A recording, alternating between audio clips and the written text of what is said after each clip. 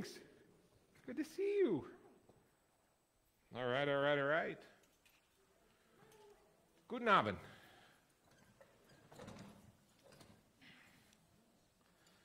Guten Abend. And we're all good Lutherans, and we sit towards the back. You're way out there.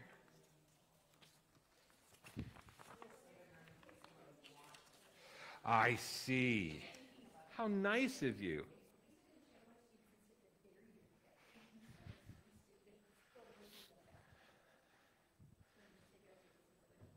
There you go. Yeah.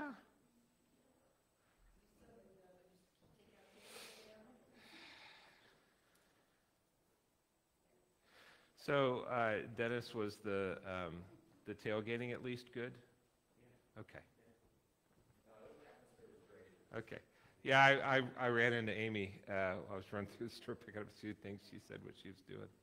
And yeah, I was, for a variety of reasons, I was not going to pay Peacock to watch Iowa, which was, I listened, which was fine.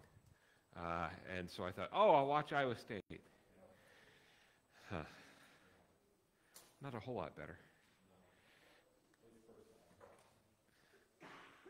And then I was like, okay, well, hopefully they had a good time tailgating.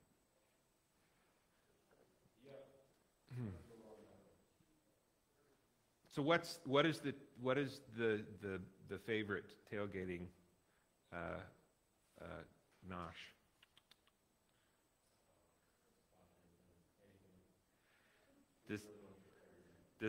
So do you guys, or are you with a group that does? Are you around folks that normally will do their thing? Okay. Any favorites amongst what they do?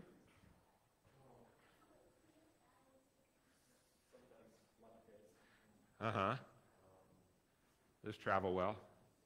Easy to do beforehand. Okay, they're not the get there and grill for 7 hours or do the okay. Oh yeah, there were, when I first moved, I was in Iowa City a couple of times working games with the Calamus Lions, and yeah, parking and walking there, and you're like, holy buckets of cheese! I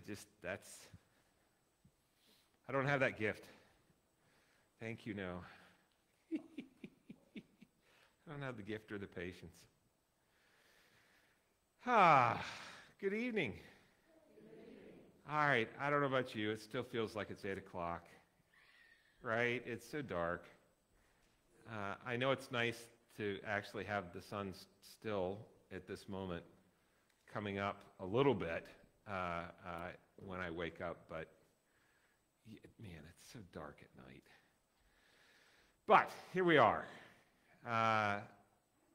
assembling. We're still in the midst of the season after Pentecost, but we're moving into, that's not a liturgical season, but we do like to recognize the fact that it is Thanksgiving. So we add a little different color. We got another 2 weeks back in the green, and then it will be one in the white, and then we hit the blue. That's my favorite. I love the blue. I'm so glad that we are not old school. And don't do the purple and with the pink candle. I like the blue. It's so appropriate for December when it's this dark out. The blue is just nice and cozy. But in the midst of all kinds of things, with plays and switching of sports seasons and concerts, etc. Oh my, it is good that we take a moment to stop and breathe and sit with each other and with God and pray for our world and ourselves and each other. And so before we start, because there's all kinds of other things going on, what's the first thing that we do? We breathe. So I'll invite you to get comfy. Maybe you want to put your feet on the floor, kind of get yourself settled out, and we're going to breathe deeply. It kind of slows us down. I'm going to invite you, as you breathe, we'll breathe in. We breathe in through the nose, and remember, we'll fill up here, right?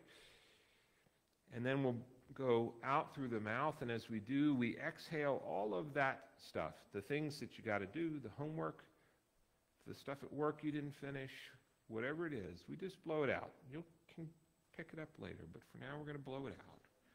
And then as we breathe in that life-giving breath of the Holy Spirit. So we'll do that 3 times, and then we'll begin with responsive prayer. So we breathe in, hold, and out, hold. We breathe in that life-giving breath of the Holy Spirit, hold, and out, hold. One more time, we breathe in, hold, and out. Hold. And we begin. Holy God, holy and mighty, holy and immortal, have mercy on us. Our Father in heaven, hallowed be your name. Your kingdom come, your will be done on earth as in heaven. Give us today our daily bread. Forgive us our sins, as we forgive those who sin against us. Save us from the time of trial, and deliver us from evil.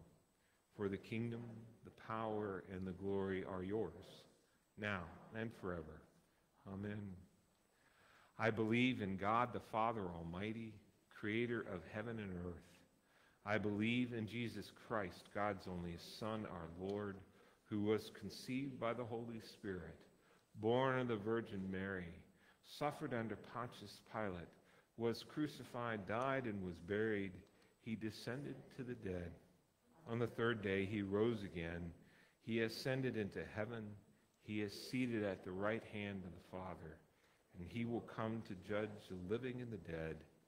I believe in the Holy Spirit, the Holy Catholic Church, the communion of saints, the forgiveness of sins, the resurrection of the body, and the life everlasting. Amen. We'll continue with the dialogue. Show us your mercy, O God.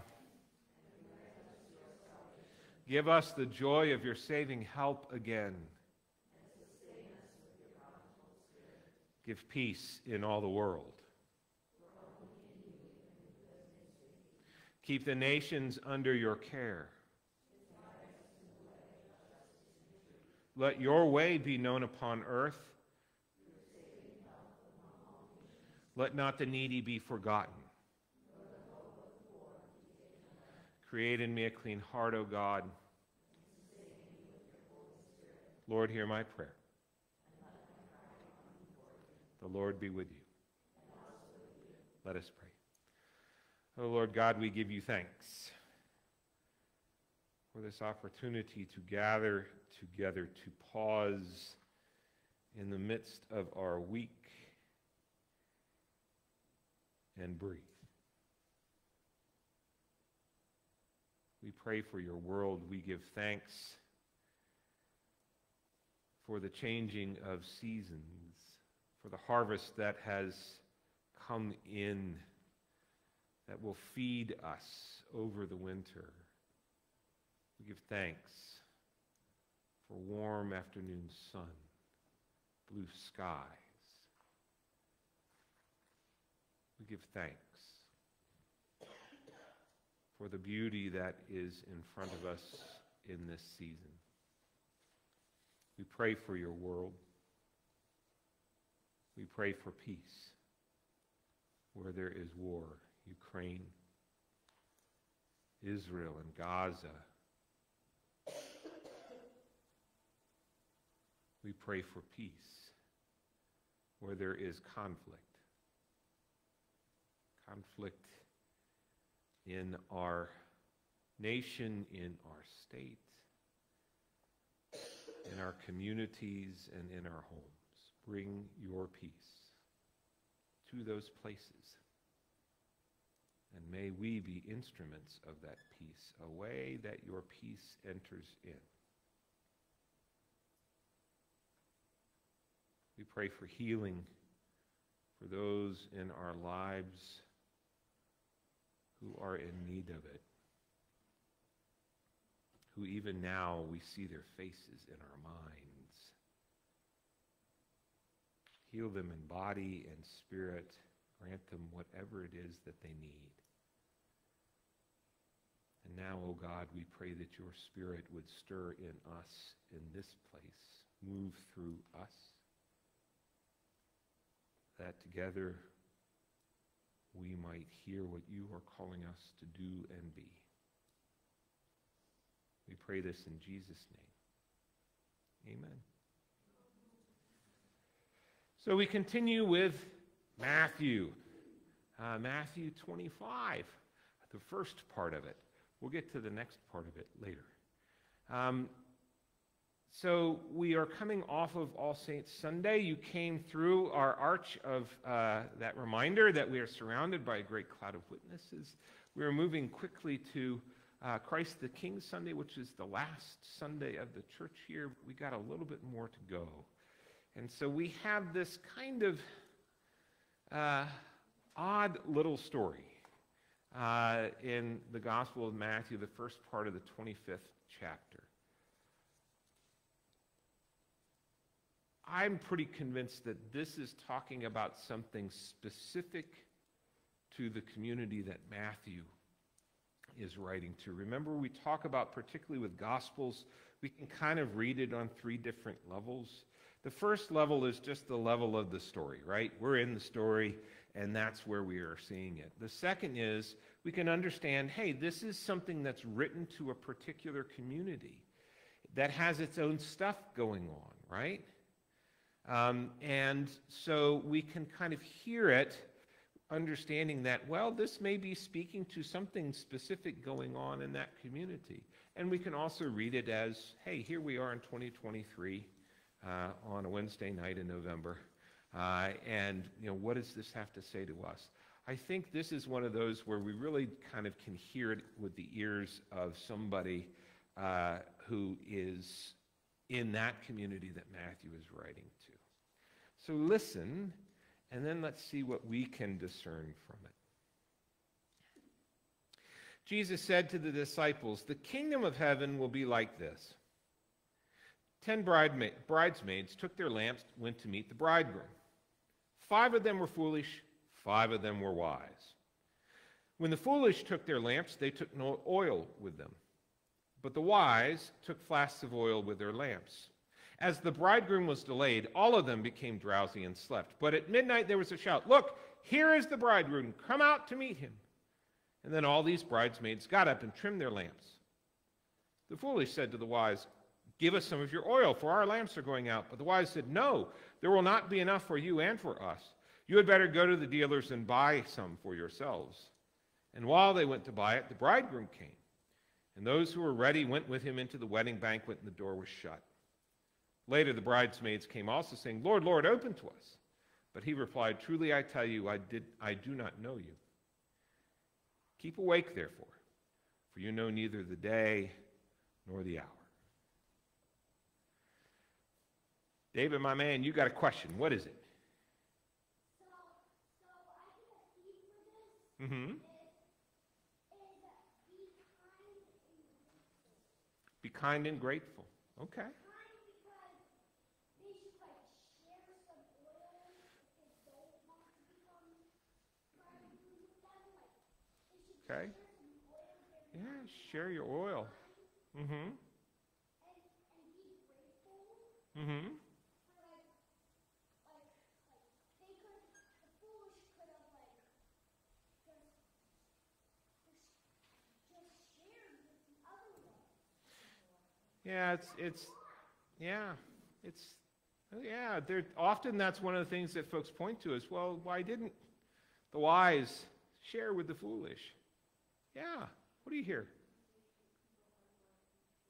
Treat people how you want to be treated? Yeah.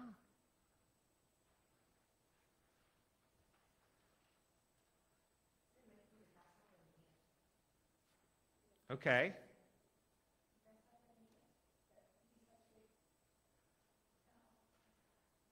All right. Share.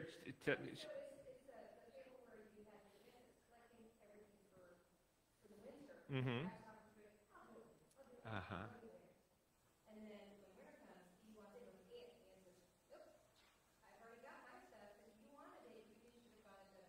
Right. Preparation. And the Boy Scout motto, right? Girl Scouts too, I'm sure, right? Be prepared. Yeah. Yeah, what else? Any questions you have or things you see? It's a bit of an odd story. Yes. Right. Okay, so, no, it's a great question. Why is the bridegroom so late? So, what's being talked about here is the bridegroom. This is one of those where I'm pretty convinced you read it as speaking specifically to that community. The bridegroom is that language in the church at that moment is referring to Jesus, but it's the resurrected and ascended Jesus. But you go, well, wait a minute. In the gospel, that hasn't happened yet. Right. Remember, this is why I think it's a story that's being told for the community that it's being spoken to. And, well, if you read Mark, Jesus in Mark says, hey, there are folks here who will not die before I come again, right? They're expecting Jesus to come back and that right soon. Well, Matthew is written probably another generation later. And folks are going, where's the bridegroom? Why has Jesus not come again? And so I think this is being written to that community. So if that's the case, do they answer the question? Why is the bridegroom so late? Does it answer the question? What do you think? Because this is a great question. Why the heck is the bridegroom so late? Can you figure out in there, do they answer the question of why the bridegroom is late?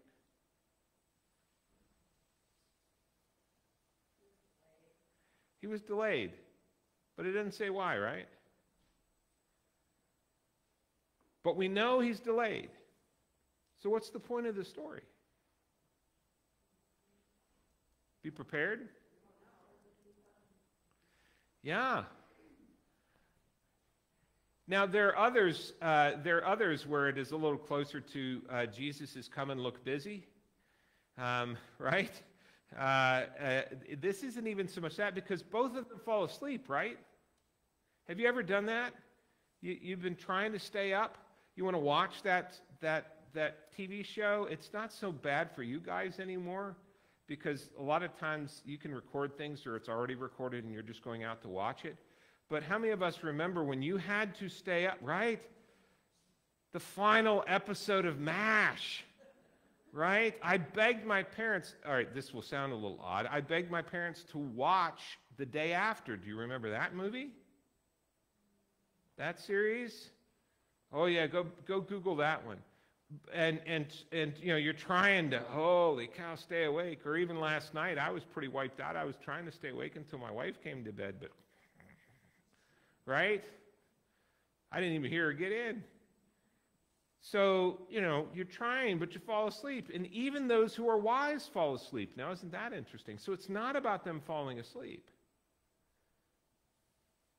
It's not about them not keeping awake and keeping watch.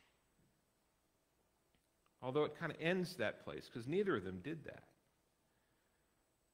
But there is something about being prepared in some way and being prepared also for the fact that, well, this may take a while.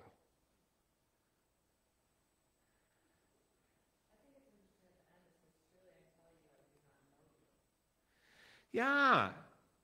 Yeah, in Matthew, there is, we've seen this, right? We've heard about the wailing and gnashing of teeth.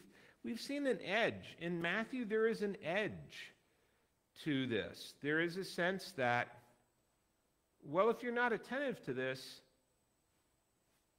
okay. There's a lake of fire, and there's wailing and gnashing of teeth.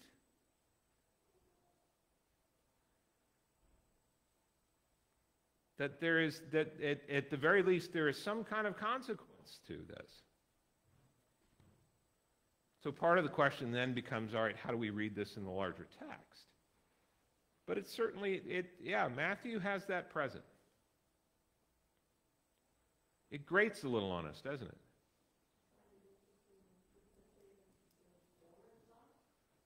Yeah. Right, the door's shut up. Right?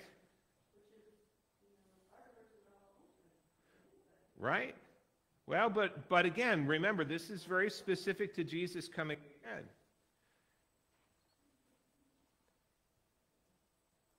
Now, the other part of that as you think about it is, well, for those who have sacrificed much, all right, we kind of, yeah, man, what's the reward for this?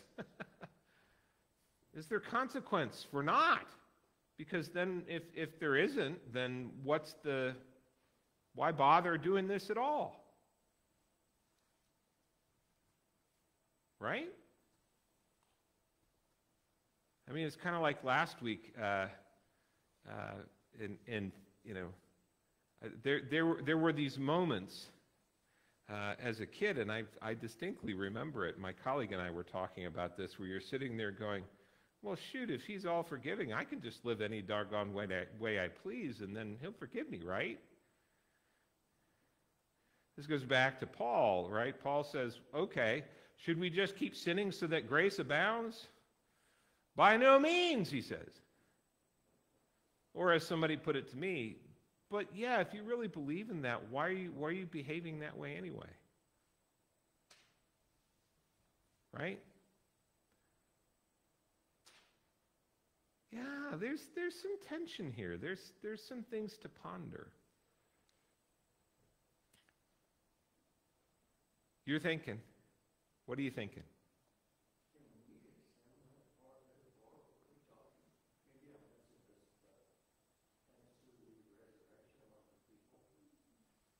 In terms of what?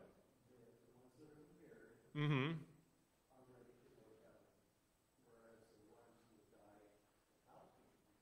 Ah.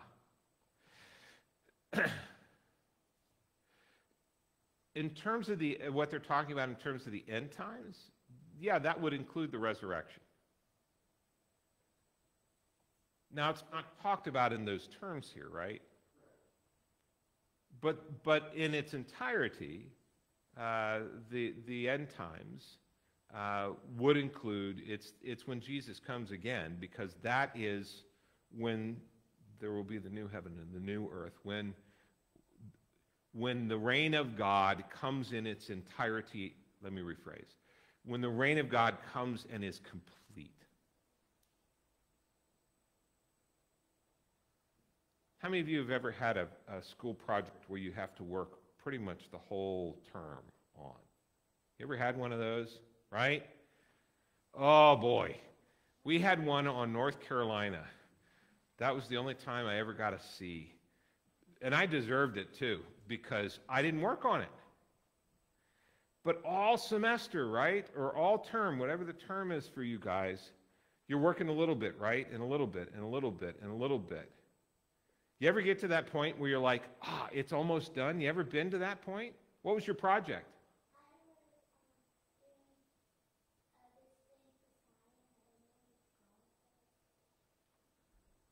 Okay. So a science project? Yeah. Yeah. What was your project?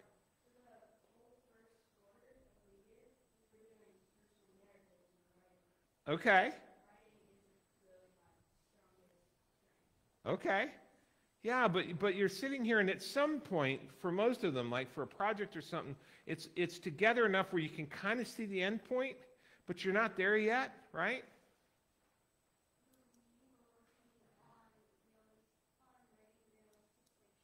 Okay.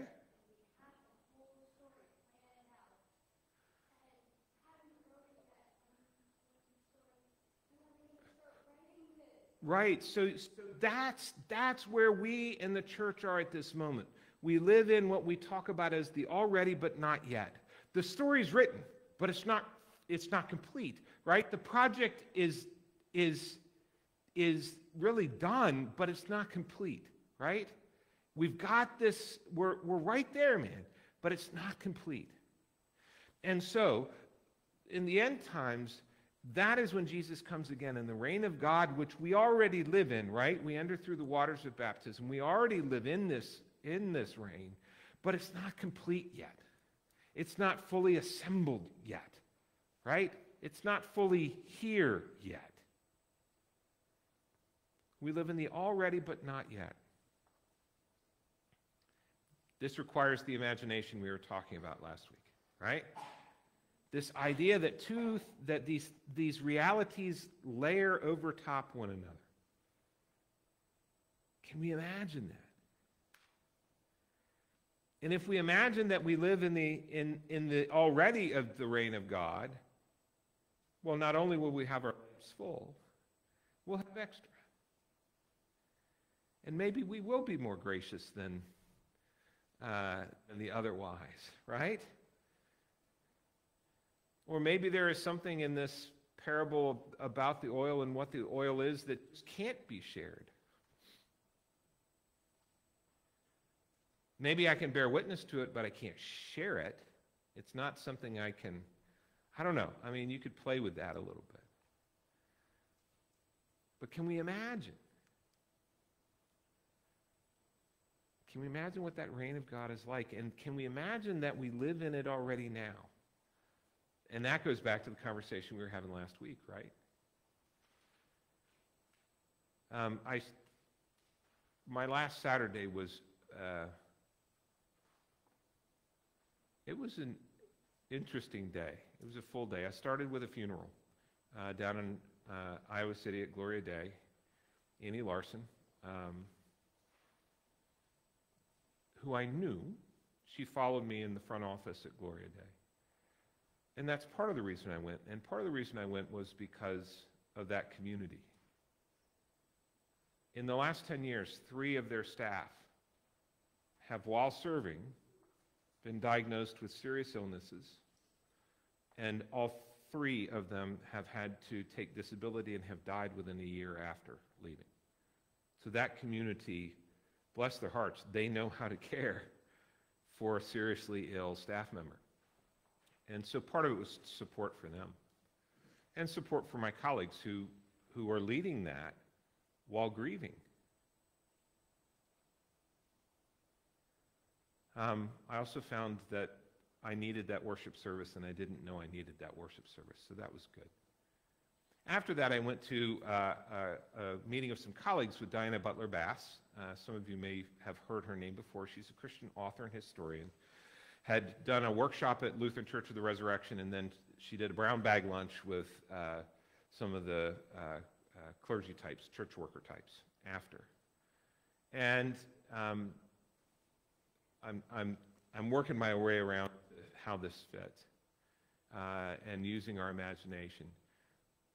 She shared that she's got a daughter who's in her mid to late 20s, and her daughter had asked her in relationship to Israel and Gaza, "Hey, Mom, whose side are you on?" And I love her response. She said, "I'm on the side of not killing people who go to concerts. I'm on the side of not killing people at their breakfast tables. I'm on the side of not bombing civilians. I'm on the side of not cutting off basic supplies and for hospitals and water and food." I'm paraphrasing, but that's in essence what she said. And her daughter, she said, thought for a moment and said, "Yeah, I'm on that side too."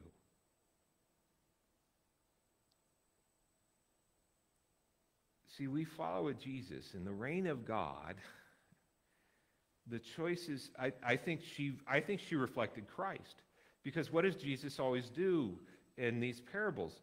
He kind of cuts through the Gordian knot. He just what's the Adam Savage quote? "I reject your reality and substitute my own." He rejects our reality. a reality that says you're either on this side or this side, right? You got to pick one. And Jesus cuts right through that Gordian knot and says, yeah, no. I'm on the side of we just don't hurt people in those ways. Can we imagine that? Can we imagine just not hurting people in those ways? Or even just not hurting people by calling them names? By assuming things about them because of how they dress or how they look? Can we just, right? Can we live that way? Can we imagine that we can live that way because we already live in the reign of God, and that's just the way we are in the reign of God, right?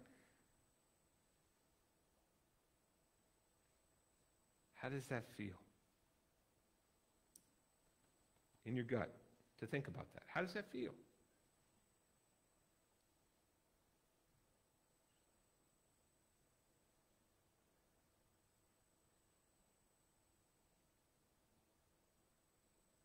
Does it feel good? Does it feel scary? Does it feel impossible?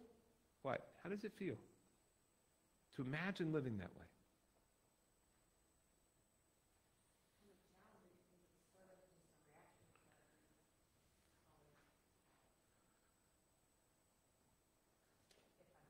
Sure.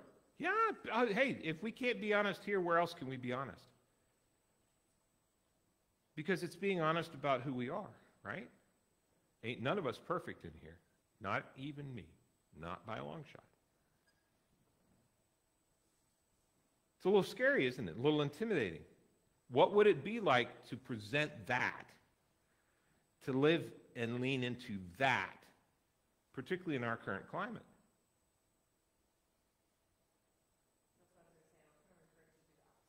Right. And I get the self-preservation and just the, oh, my Lord Moses. Do I even want to? I get it. But what if we all lived into that imagination that Jesus has laid before us? That we live already in the reign of God. It's here now already, and we're in it. And we just lived that way. What if we all did that? If we all just said, yeah, we're going to do that, then eventually what happens out there? If all those who say they are followers of Jesus just live that way,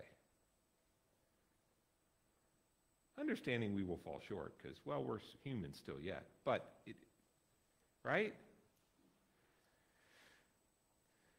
But it's hard.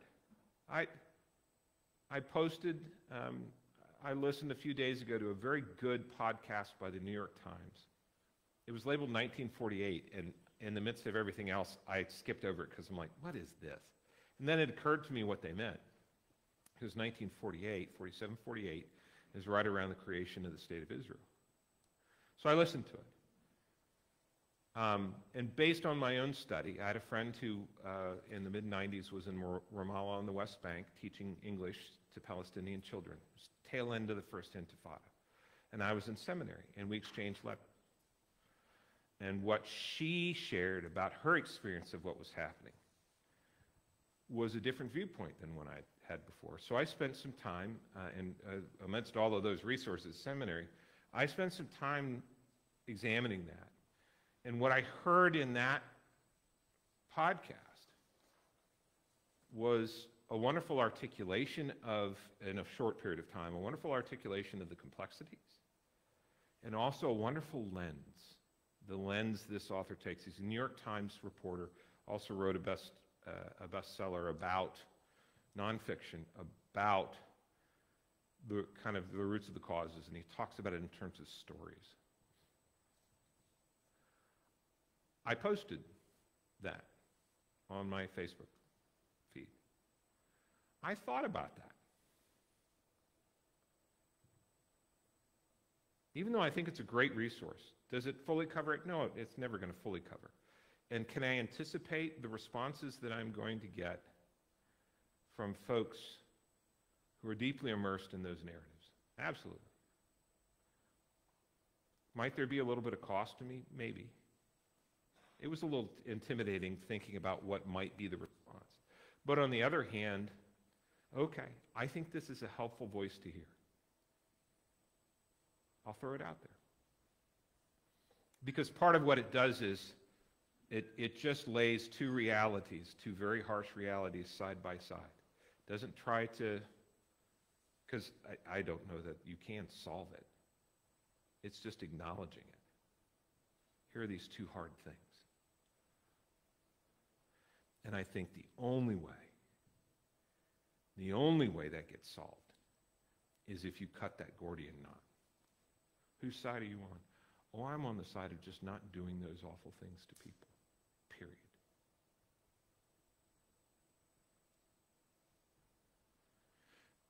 And then the hard work begins, right? Because, okay, but what happens if we all start there? What happens is the bridegroom shows up and the party's already started, right? Because what they're waiting for is the party. And they fall asleep, and the party's he's already come. The party's already started.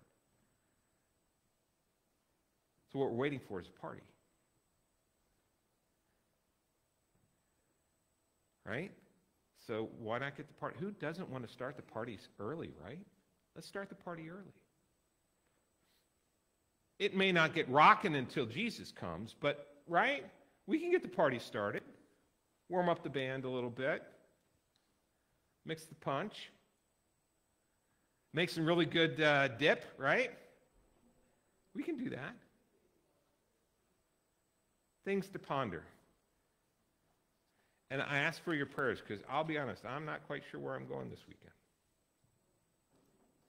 So if you have insights, you let me know. And if you're curious, show up. We've got baptisms at both services.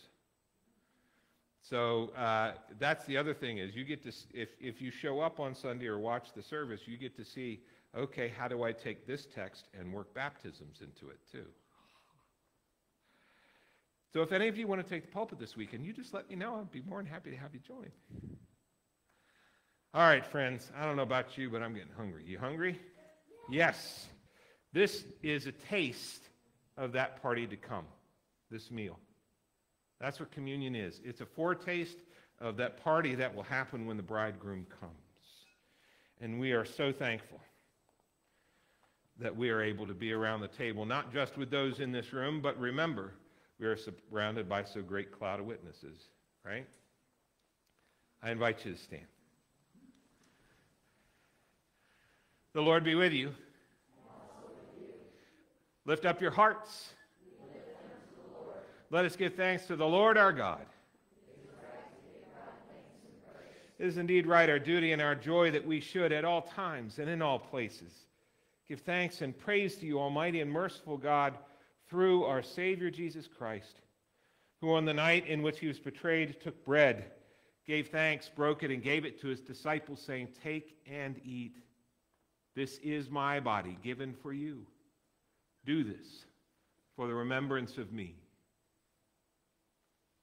Again, after supper, he took the cup, gave thanks, and gave it for all to drink, saying, "This cup is the new covenant in my blood, shed for you and for all people for the forgiveness of sin. Do this for the remembrance of me." Let us pray together the prayer Lord taught us. Our Father, who art in heaven, hallowed be thy name. Thy kingdom come, thy will be done, on earth as it is in heaven. Give us this day our daily bread, and forgive us our trespasses, as we forgive those who trespass against us. And lead us not into temptation, but deliver us from evil. For thine is the kingdom, and the power, and the glory, forever and ever. Amen. Come, let us eat, for now the feast is spread. I invite you all to come forward. If you just make one big long line at the front, put your toes on the step, and I will invite you to start the end of the line here, which means we're probably going to need to go that way a little bit. Man, we're almost too big to all fit, but I think we can all fit. I think we can. Hey, Jake, can I borrow you again? I